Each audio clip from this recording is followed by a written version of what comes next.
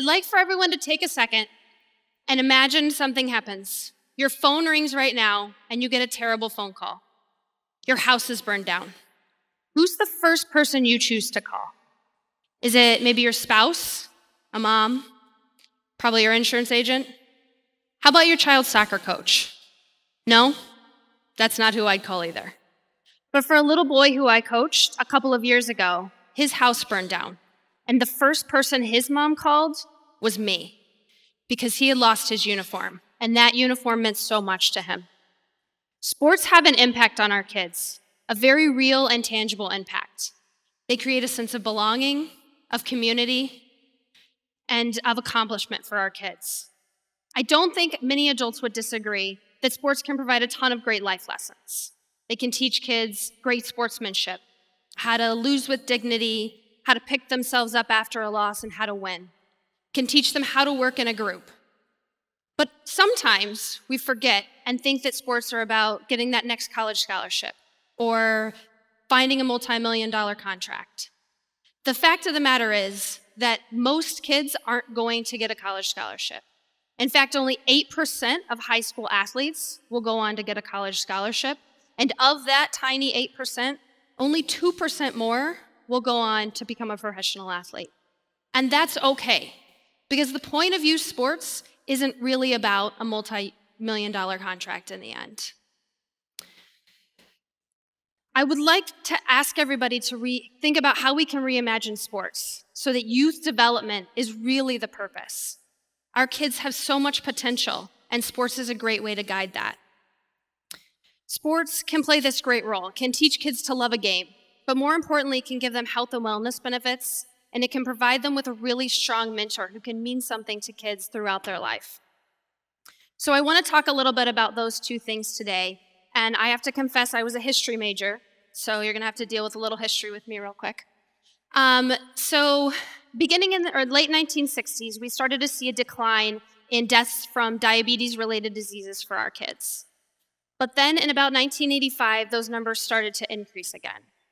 Sadly, Nike recently did a study, and today's 10-year-olds are the first generation who are expected to have a shorter life expectancy than their parents. That's a big deal. On top of that, we have a huge gap happening in our country. There are about 18 million kids in our country who are looking for a positive adult mentor in their life, but only 3 million are really able to find those. So there are 15 million kids in our country who need an adult who cares about them and can't find one right now. Finally, the Children's Defense Fund reports that 1 in 3 African American boys born today and 1 in 6 Hispanic or Latino boys born are likely to end up in prison. Imagine if it's your son. Would you like their risk of imprisonment to be that high? I know I don't want that for my son. And also, we are cutting physical education across the board for academic success. Our kids need to play and they need to be active. In fact, the more active they are, the President's Council on Fitness reports, they're more likely to be successful academically, to have increased attendance, and to have less behavioral issues. But we've made our world pay to play. Half of the kids, the Buffalo News just reported, half of the kids in the city of Buffalo live in poverty. And yet we expect them to get the benefits of sport or extracurricular activities, even though they have to pay for them. So the question becomes, what do we do? Our kids are becoming more unhealthy, physical fitness is constantly being cut, and they don't have positive role models. Do we sit back and let that happen? I say no.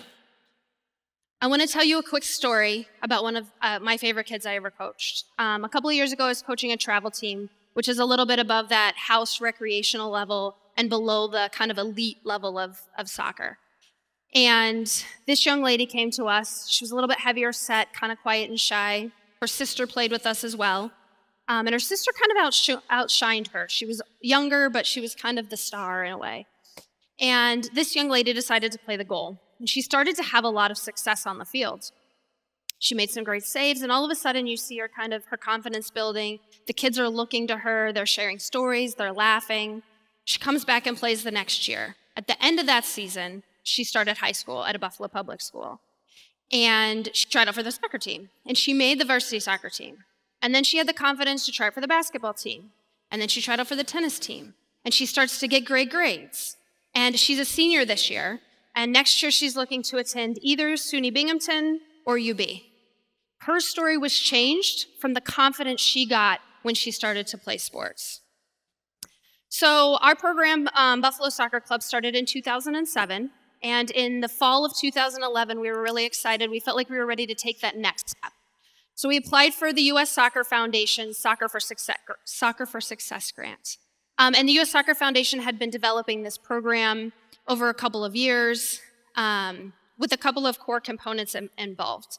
The program would run 3 times a week for 90 minutes. 60 minutes of that program would be really focused on moderate to vigorous activity. And it would run for 12 consecutive weeks, twice a year. So the kids would get 24 weeks of soccer. The really cool thing about the program, I felt, was that the curriculum integrated health and wellness right into the everyday session. So the kids are playing soccer, but they're also learning health and wellness. Our coaches don't lecture on health and wellness. They integrate it into the program. So the example I use is when I was a kid, I played sharks and minnows. The sharks were in the middle. The minnows tried to dribble their soccer balls across and not get tagged by a shark. What we do with our kids is we play snackers. So healthy snacks are in the middle, and the kids pick all sorts of healthy snacks. I'm always impressed, like when we get kiwi or mango. And the junk food is on the other end, and I can tell you they know every chip and candy in the book. And those kids try to race across and not get tagged by the healthy snacks. When they get tagged by a healthy snack, they have to come up with their own healthy snack. So we've integrated these pieces really nicely into the program. The kids don't really realize, they don't feel like they're being lectured to, they're just learning nutrition information. So we applied for this grant with the United Way of Buffalo and Erie County and the Independent Health Foundation. And in January or February of 2012, we found out we were awarded that grant. And for me personally, it was one of the proudest moments of my professional career. It was something that our collaboration took really, really seriously, is making sure this program had the value for Buffalo that it could. There were only 12 cities across the nation that were picked, and we were really lucky to be one of them. So in 2012, the fall, we started our program with some Buffalo public schools, some charter schools, and the Boys and Girls Clubs of Buffalo. And we learned how to run this program in a small gym with kids who don't have access to physical activity very often. And we wanted to prove that the program was really making an impact. So we tested BMI, body mass index, waist circumference, and cardiovascular endurance. And we measured the kids in the beginning, so we pre-tested them and then we post-tested them. And we've run this program for 2.5 years now, working with about 1,200 kids. We've grown from 10 locations to 20. And we've seen some really great results. And some of these are national and some of them are local. I'll share both. So 79% of the kids who were at a high risk for health issues maintained or improved their BMI. 75% of them did that locally just here in Buffalo. 80% maintained or improved their cardiovascular endurance. Locally here in Buffalo, we have a 85% rate for that. And nationally, 75% maintained or improved their waist circumference. And the really cool thing about this was kids who are at high risk of health issues tend to continuously increase. So even maintaining showed success within the program. And that was something I didn't actually know in the beginning. I kind of learned through the program. But the statistic that really stuck out to me, we did a nutrition survey pre and post as well.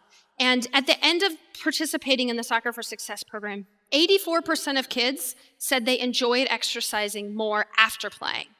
So if you think about it, 84% of our kids didn't really like exercise, and now they do. And the long-term health implications there for our kids and our community are astronomical.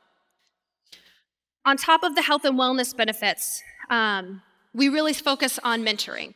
There are 15 million kids without a mentor, and one-on-one mentors are going to be the best opportunity for a kid. But with 15 million kids looking for mentors, we need some other ideas.